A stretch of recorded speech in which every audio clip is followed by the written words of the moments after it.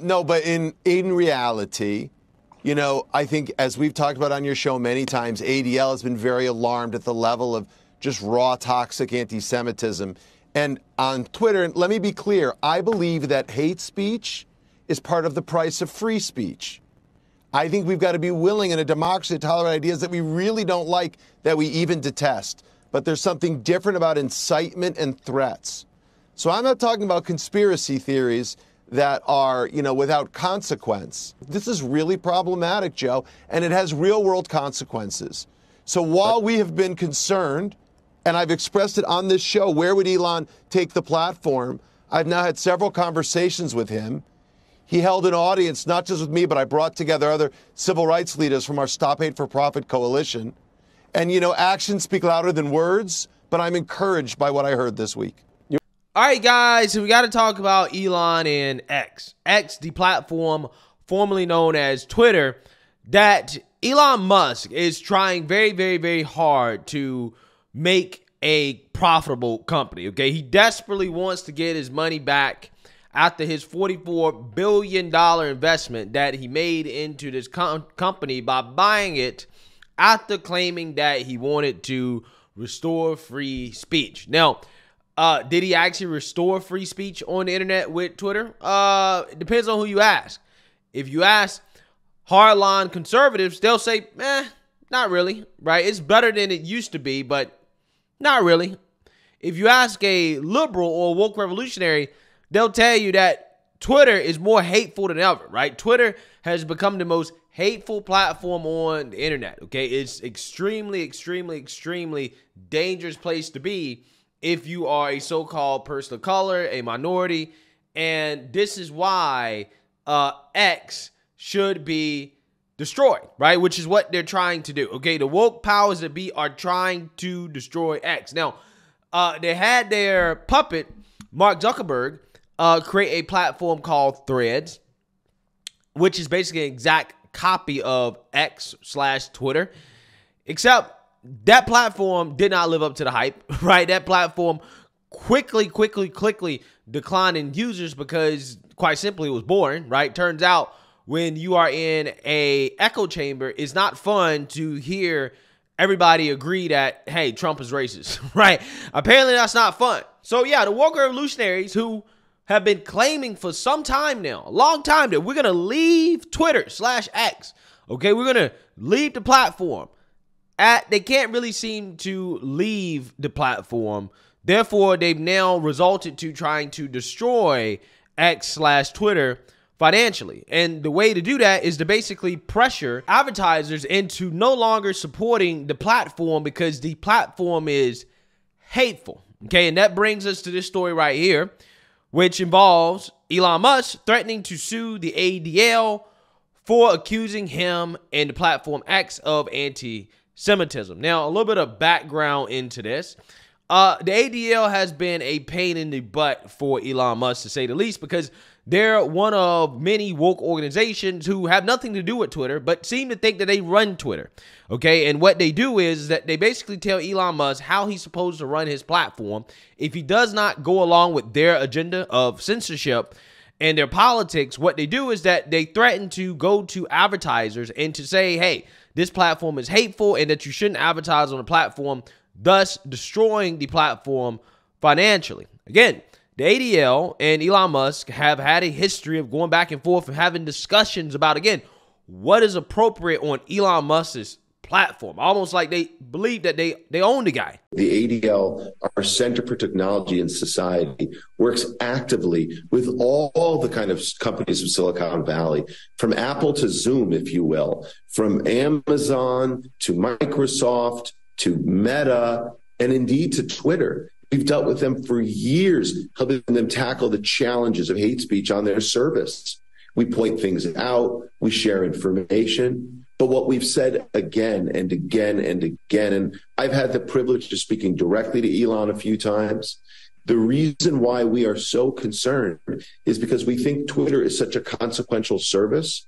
And again, allowing people who created the toxicity on the platform that led to real world violence. Keep in mind that the conspiracy theories that dominated on Twitter for so long exploded in places like Pittsburgh, Poway, El Paso, and of course, ultimately in Washington, D.C. on January the 6th. So what I would say very clearly is that to you, as I've told Elon Musk, as I've told to others, we need these companies to engage constructively, smartly, use their innovation to tackle hate speech. I see that chart you put up.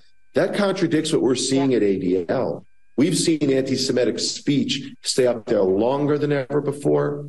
We've been, indicating when we've seen toxic content, it's not coming down nearly as quickly as in the past.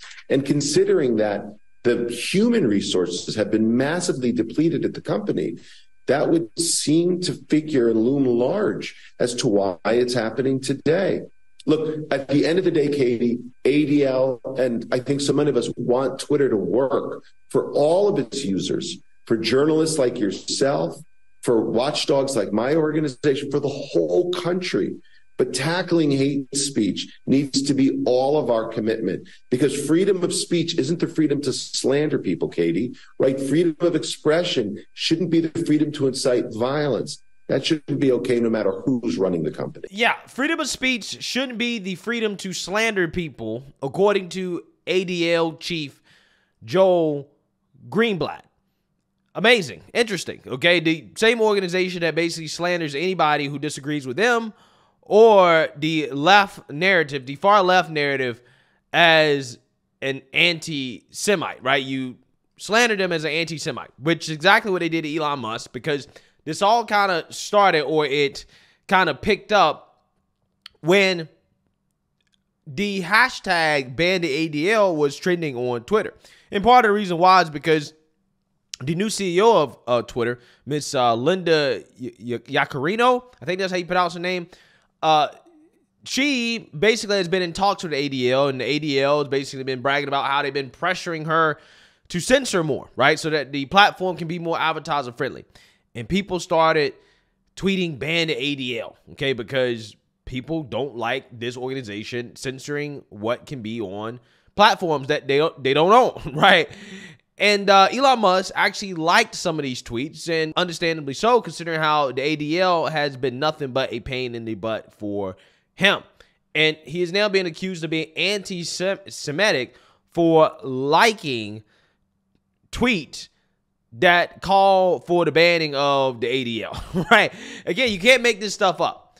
Elon Musk wants to ban the ADL, or likes tweets associated with banning the ADL, because the ADL has accused him of anti-Semitism, or allowing anti-Semitism on the platform, even though he showed data that, in his mind proves that I'm not allowing hate speech to roam rapid on the platform, but yet you're still claiming that there's more hate speech on the platform. You're accusing me of anti-Semitism. Yeah, we're going to have some problems, okay? We're going to have some big, big, big problems. So again, that brings me to this article right here, this story right here about Elon Musk, who is now planning to sue the ADL for accusing him of anti-Semitism, because now it's gotten to the point where the ADL has cost Twitter millions, if not billions of dollars. So let's read here.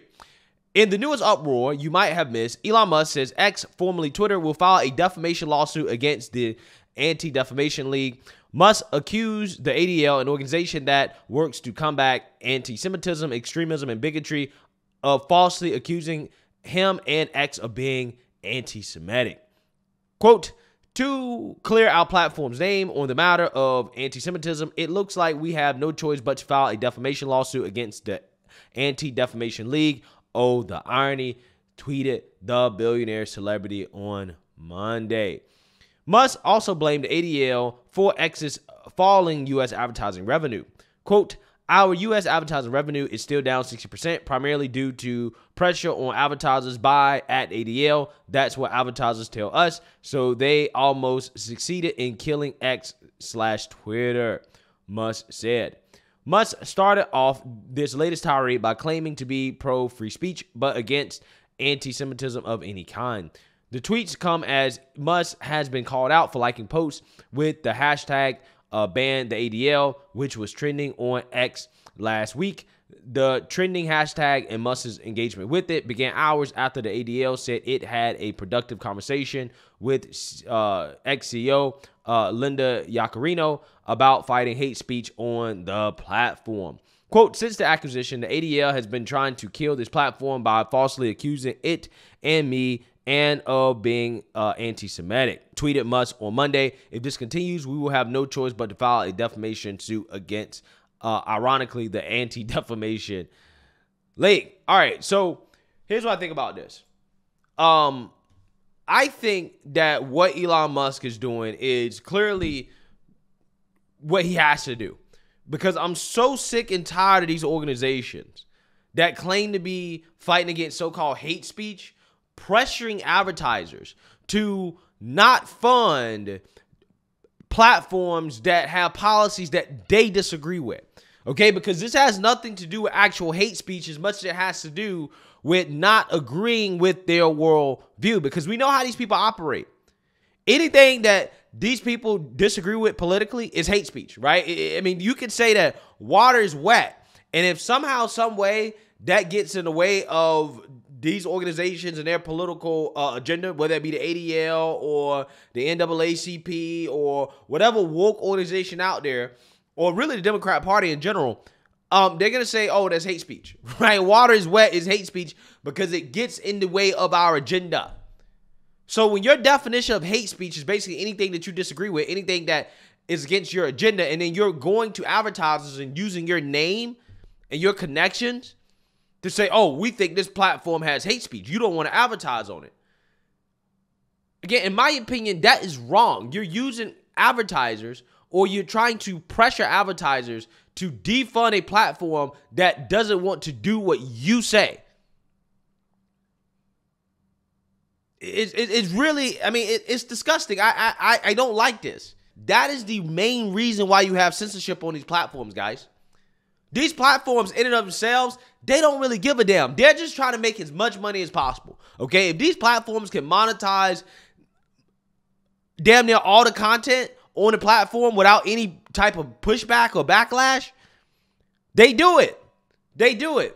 But the problem is that you see censorship happen. You see people get deplatformed, demonetized. You see it because advertisers are basically saying, hey, we don't want to put our ads on this content. And the reason why they're saying that they don't want to do that is because they have these woke organizations in their ear telling them, hey, you shouldn't be supporting hate if you put ads on content that we disagree with politically. You're supporting hate by putting your ads there. And that's what's happening, folks. So yeah, I think Elon Musk, you know, hey, I don't know if his lawsuit is going to be successful, but at this point, he doesn't have a choice. He doesn't have a choice. Because when you have a entity, an organization like the ADL basically accusing you of anti-Semitism because you're not running the platform the way they want it, what else can you do, right? If that's causing you money. Okay, if advertisers say, look, we don't want to advertise with you because, you know, the ADL said that you're hateful, right? The ADL said you're anti-Semitic. Again, they're trying so hard to take down this man's platform. And, you know, to me, it's pathetic. And it's time for, you know, somebody like Elon Musk, who has billions of dollars, to actually stand up to some of these organizations and to say, hey, enough is enough. We're not going to tolerate you trying to defund us by falsely accusing us of bigotry because, again, you can't run our organization the way that you want it to. We're not going to allow you to do that. So, hey, let me know what you guys think. Make sure you like, comment, and subscribe. Most importantly, share a Black conservative perspective. Peace.